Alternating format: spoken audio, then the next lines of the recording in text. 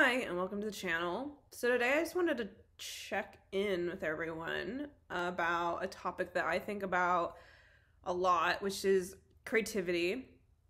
And I see this piece of creative advice kind of circulating out there, and I just wanted to challenge it a little bit, or maybe play a little devil's advocate, since I guess that's something I like to do. So Elizabeth Gilbert, if you've read Big Magic, she has this theory on creativity, which I do agree with. She says that ideas or stories are like spirits, entities of their own, and that they kind of have their own will and their own life force, which I don't disagree with. So I guess the example would be, I want to tell a story, or I get the idea to tell a story about a giraffe that befriends a ghost.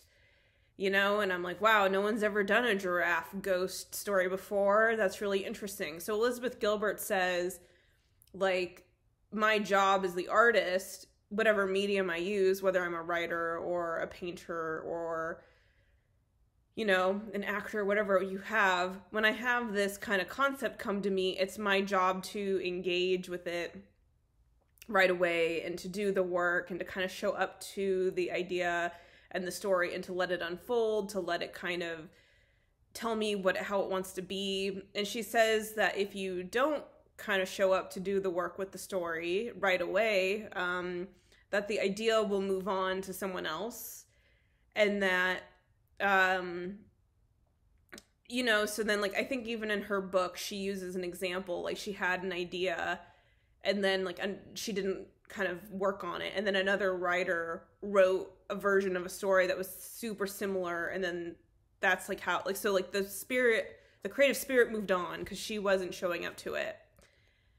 And so it's if you don't jump on that giraffe meets a ghost story right away, then someone else is going to write it. And then it's going to become the next New York Times bestseller or the next big hit TV show. So, and the idea doesn't care who tells it as much as it cares that it finds someone who's willing to commit to doing the work.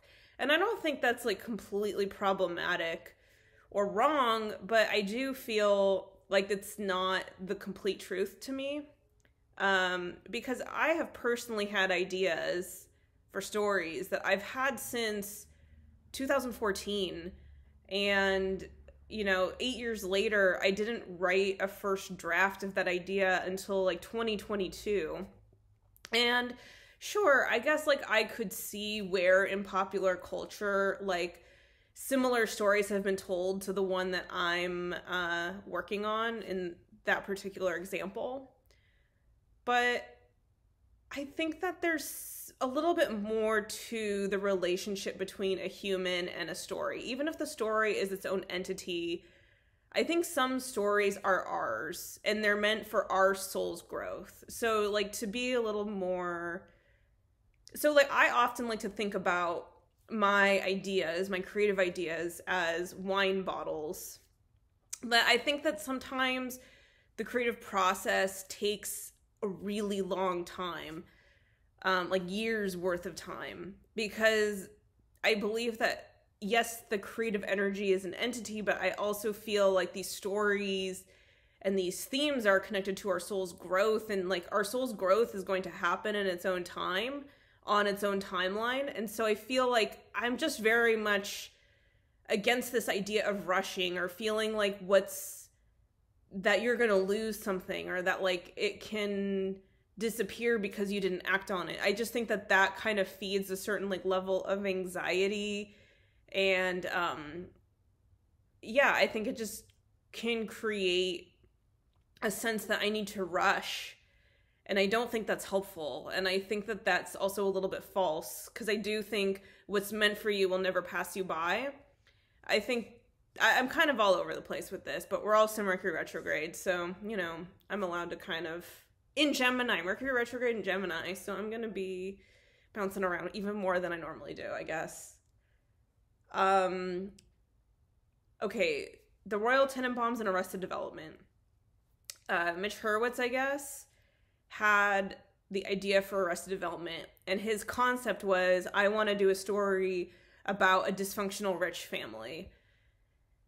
And then he saw the Royal Tenenbaums and he was like, oh shit, like Wes Anderson already did it. He did the rich dysfunctional family.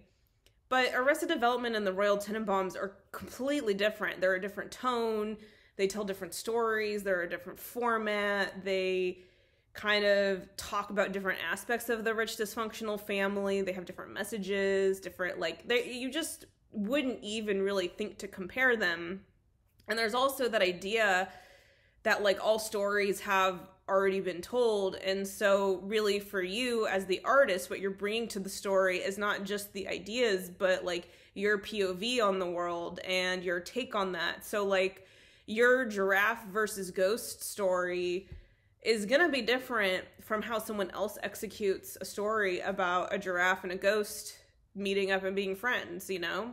You're going to have different insights into that than someone else. So yeah, I think that's kind of what, so I don't know if I said the wine bottle thing already, but I do think of like creative ideas as being like wine bottles. Like I have the idea, so the idea is me like picking the grapes, like crushing them, making the bottle, kind of like having the inspiration. And then sometimes I need to go put it in my subconscious mind, my basement, to let it ferment, to let things happen there, to let it like kind of unfold and develop on its own terms. And I'm not actively doing anything with that idea. It's just sitting in the basement of my subconscious mind, kind of hanging out. But something's happening there on its own that is the result of the alchemy of time passing. And so then when I like go back down to my subconscious mind, I pull that old idea back out. It looks a little different. It has a different flavor. I can tell whether it needs more time in the subconscious or whether I'm ready to take it out and maybe start pairing it with some cheeses. That's my metaphor. I just think, so I shared this Royal Tenenbaums Arrested Development story too, because it's like, maybe these specific ideas, these specific stories will, you know, get told by someone else if I don't act on it right away. But I guess my message is just, I don't think that there is any wisdom in rushing or in trying to force oneself to, like tackle a project or an idea if the timing isn't quite right, or if it's not like quite flowing, or if it's not totally coming together. And I think just because you have an idea and it's not initially coming together doesn't mean that like you've completely lost out on that idea. And I do truly believe some ideas will wait for us, you know, like some creative projects will wait our whole lifetimes if they need to, because the reason they've come to us is for our souls to develop. So like their relationship with us isn't just like about them wanting to exist in the world. Like they want to be a part of our lives so that we can kind of understand their message and understand kind of our relationship to them on this like deeper soul level that isn't necessarily about the audience, if that makes any sense. It's about like the contract between the story and our souls, and like what we need to do with the story to kind of retrieve those lessons for ourselves. I mean, I'm going to assume I'm making sense. But yeah, I think that's sort of my take on creativity. And so I guess that's just my message. Like if you have ideas or creative projects or thoughts and you feel pressure to do it because you feel like, you know, like the Elizabeth Gilbert thing, like, oh, someone else is going to do it if I don't do it right this second. I think that, you know, if you don't do it and someone else does it and then you don't want to do it, maybe then it just wasn't really the right story for you to tell. And I think that if it's a story that is connected to you on a deeper soul level, I think there's truth in the fact that no one else in the world will be able to do it justice other than you, and the story has chosen you, and the story will wait and be patient with you. because you're probably going through stuff in your actual life that pertains to the story. And I mean, that's true of like memoirs, right? It's like no one else can write your memoir because you're the one living your life. Your memoir is gonna wait as long as it needs to wait for you to like be able to share it. So I think that that truth extends beyond like the topic of memoir, and I think that applies to other creative ideas as well. And I think it's a case by case basis, honestly. And I do think that there is wisdom in letting some of your creative ideas sit in the wine cellar of your subconscious mind so they can ferment and like do their alchemy so that you can pull them out at the right time. That's my take. And also, yes, like that these stories get told in so many iterations, but the work of art isn't just about the ideas, but it's about your take and your tone and your POV, and that's something that's unique to you, that's irreplaceable, that can't be done by anyone else. So there's like, in that way, there really is no rush. There is only you and what is calling to you in this moment and what feels organic and what feels ready. So it could be that you get the idea and you're ready and you just go for it and you get there, but I think that I don't think that's always how it works. And I don't think that means it's wrong or that you're doing anything wrong or that you're going to lose out on anything. I think what's meant for you won't pass you by. And I think what's really meant for you will wait as long as it needs to wait until you're ready for it. And I think some creative things are an alchemical process that require time.